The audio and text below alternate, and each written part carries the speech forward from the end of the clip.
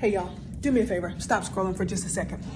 Listen, in addition to being in a pandemic and a lot of social unrest, we're also in an infodemic. So I'm not here to promise you that I can make you rich. I'm not here to tell you that the gift you have inside you should be packaged for everyone to learn. I'm not here to tell you that I have the answers to all your problems, but I am here to tell you that if you don't get to know you, you will never have the answers either. It does not matter whose course you take. It does not matter how many passwords you buy. If you are not clear on who it is you want to become and the vision for a life you would love to live, then nothing will change. Change is inevitable, but growth is optional. Just because you have access to information doesn't mean you have the forethought, the desire, or the courage to implement those things.